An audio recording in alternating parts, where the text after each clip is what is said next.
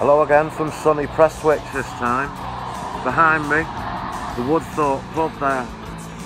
Nice looking building, that thing. When I first signed with the Fall in '86 at Mark's house just over the road there, he took me for a drink here. Back then it was a bit scruffy. It's a gastro pub now apparently.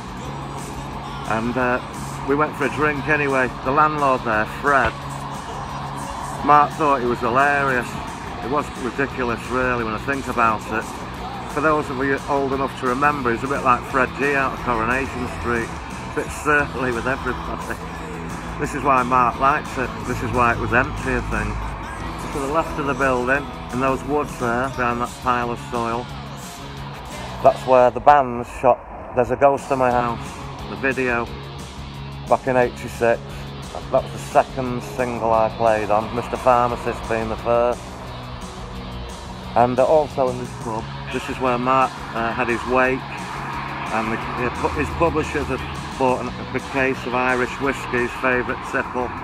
This is where we gave a toast to Mark.